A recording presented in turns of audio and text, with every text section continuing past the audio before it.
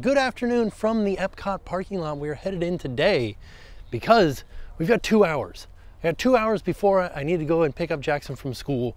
So I was excited to see what can we do in 2 hours. I did get Lightning Lane for today. I already have one booked, and that is for Journey into Imagination featuring Figment, but I'm gonna try to stack it. Right now I've got 10 more minutes and then I can book another one. And then once I tap in for Figment, I think I can book another one. We'll keep you guys posted on that, but I definitely will be able to book another one after I tap in for the next one. So I'm gonna try to get in as many rides as I can within 2 hours. It's a challenge. We'll see how many we can get. Let's get inside. Should we count the tram as our first ride of the day? I'm gonna get on real quick. Para su seguridad, favor de permanecer sentados con las puertas cerradas, manteniendo sus manos, brazos. All right, that's perfect timing for me. We are walking in at 12:20, which is the time that I can make another Lightning Lane. So we're gonna make one right now. All right, here it is. This is what we've got so far. Journey into Imagination and then Living with the Land. So let's go do it. Let's go get on Journey into Imagination. All right, so we've made it past Spaceship Earth and we're into World Celebration now. But we're gonna make a right here towards Journey of Water and head over to Figment. I don't think I ever realized this, but Moana's meet and greet is just outside of the Journey of Water.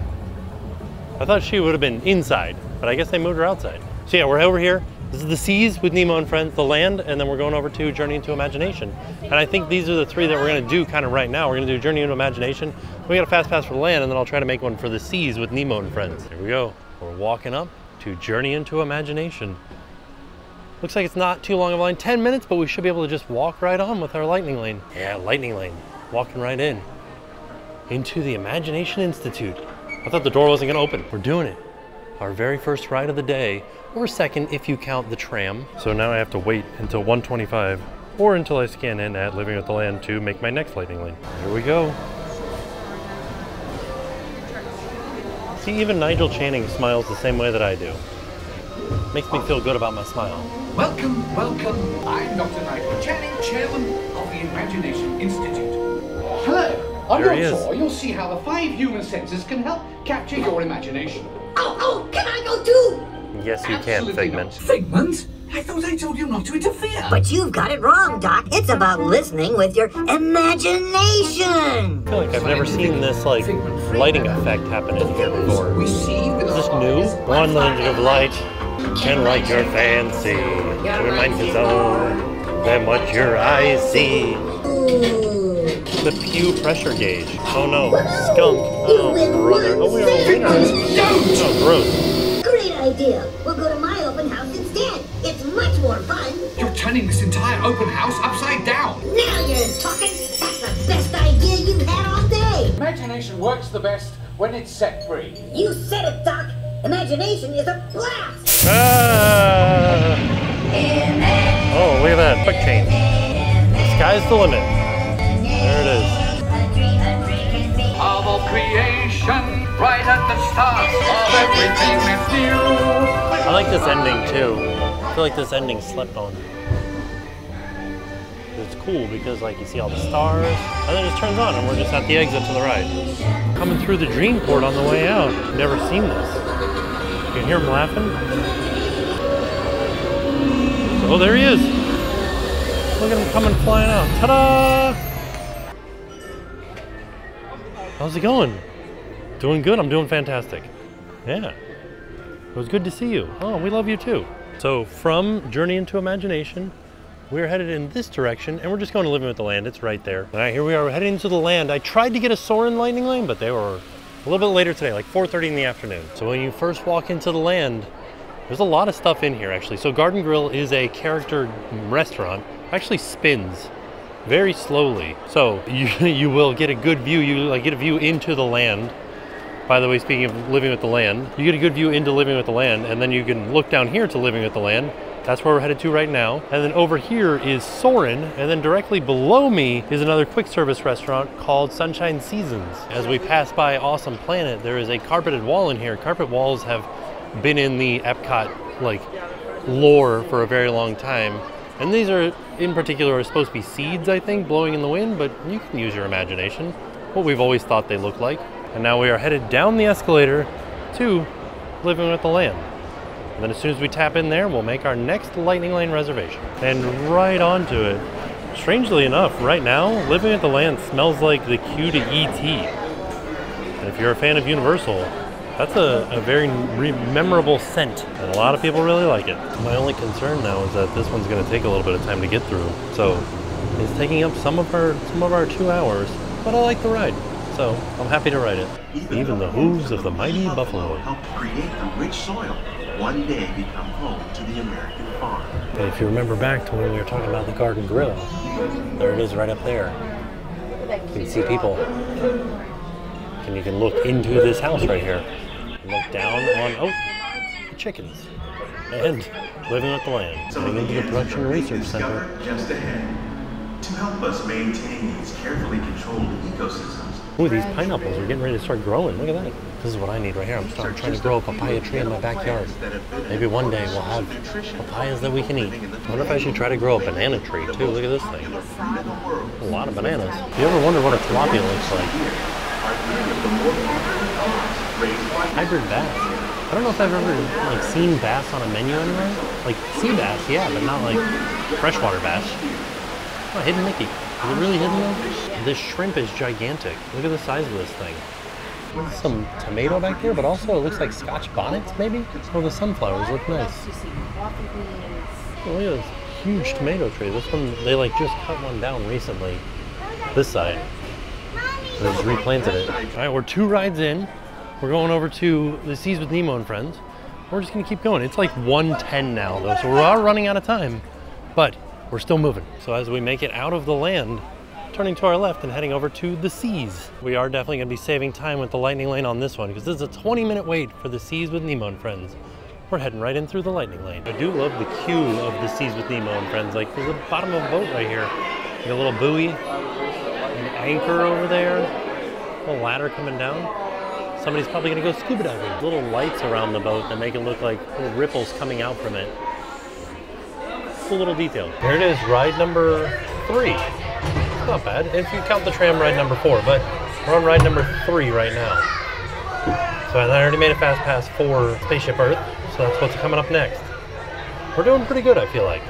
Like 2 rides, well, I think we're gonna make it through like 5 rides.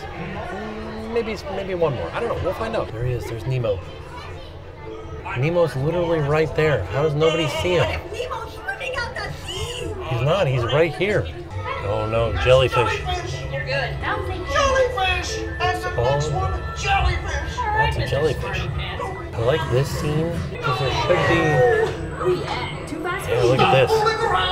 It's like a physical thing too. It's like attached to a kuka arm. See if, oh, it just stopped working. There it goes.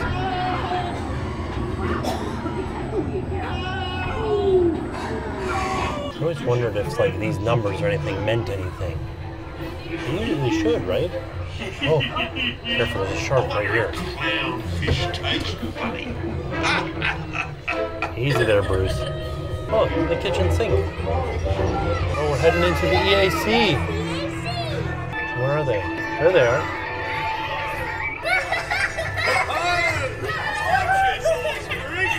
Oh, go ahead, Nemo.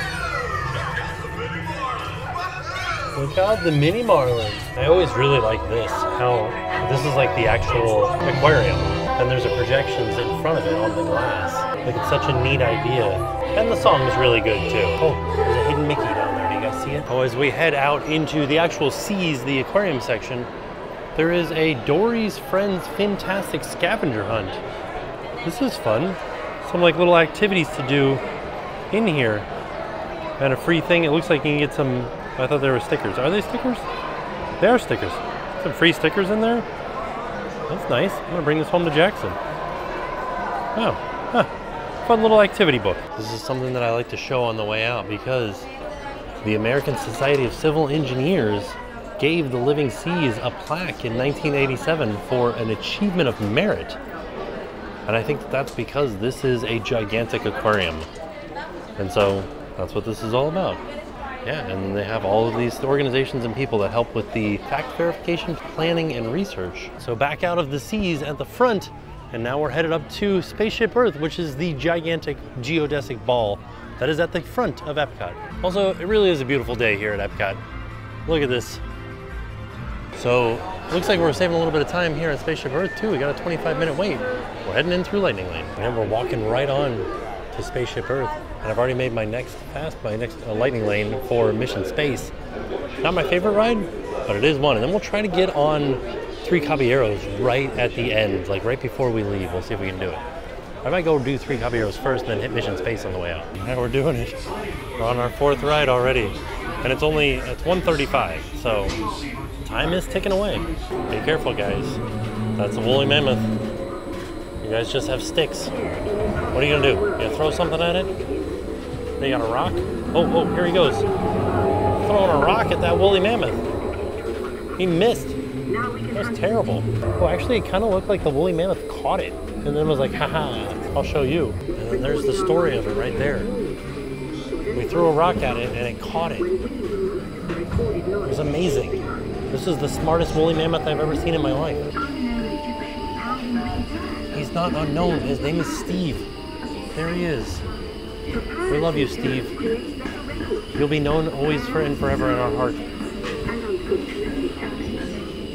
Here's what I don't get. This is the Phoenicians, right? They're like doing their thing, thank the Phoenicians type stuff.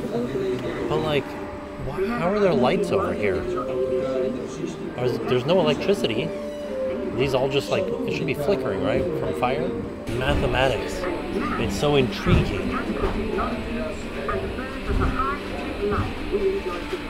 Yeah. Oh no. Alexandria. Why did somebody burn it? Aha. Backup text.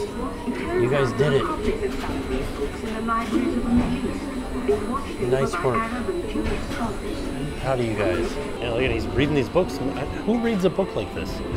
He's like looking at it like he's holding something he's never seen before. Endlessly. Toiling endlessly. Gutenberg, let's talk. You really do need to, like, you could probably just like do some walking or something, right? Just get some calf muscles going. That's all you need. I always heard an interesting story about this. So originally, his hand was supposed to be on the tapper, tapping out, but then it, like the motors didn't quite work and it looked like he was more writing. So they just put a pencil in his hand and made it look like he was writing. Mousetrap. Yeah, pretty wild that the last time we were on the moon was so long ago.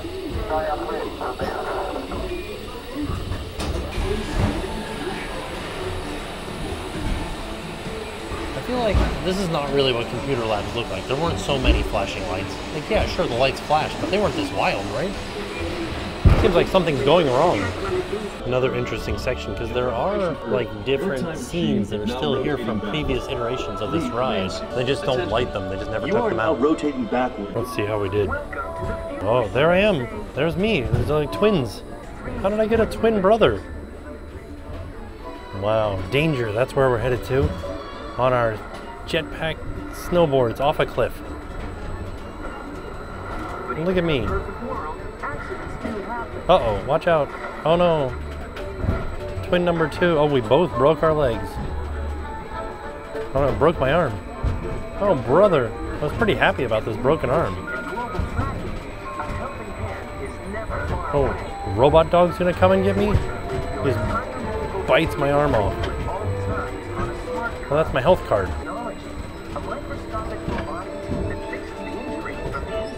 What? This seems fantastical. That's me. Look at us both, drinking hot chocolate. Yeah, you're gonna go, oh, not yet. Not yet. You weren't totally healed yet. Look at me. You can tell that I love danger. All right, there it is. That was our 4th ride. We've got about 10 minutes, 7 minutes. You think I can make it over to Mexico to ride 3 Caballeros? I don't know.